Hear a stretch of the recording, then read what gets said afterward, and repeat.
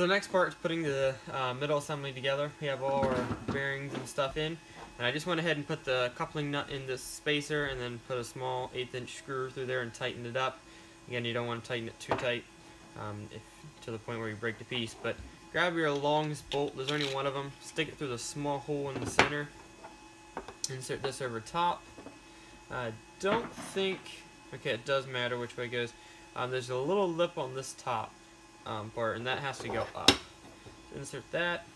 The larger hole right here is for your threaded rod just to run through. Same with these, the larger hole, the threaded rod's through. The smaller one is the one you want to put over top of the bolt, and you want this small tab going down on this piece. And it should line up, this little lip on that coupling nut holder should line up the edge there. Same with the other one, except this large tab will be facing down. Go ahead and stick that into place.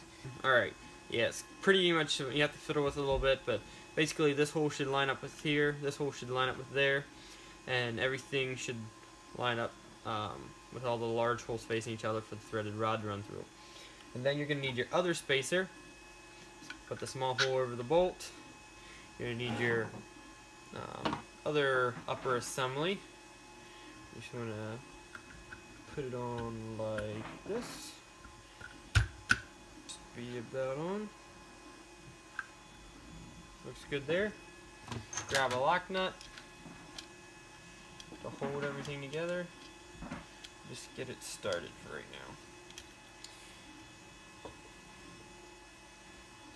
now. Grab your wrenches.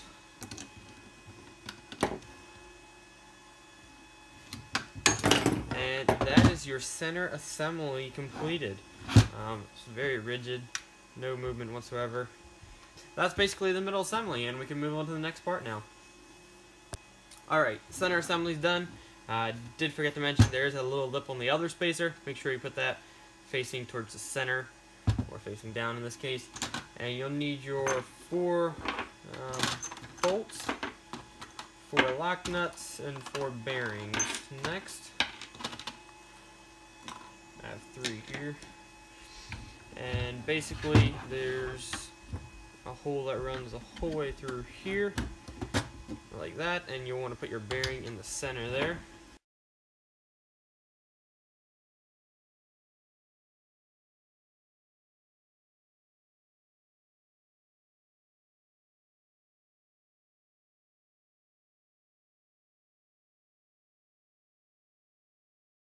And complete it for the other 2.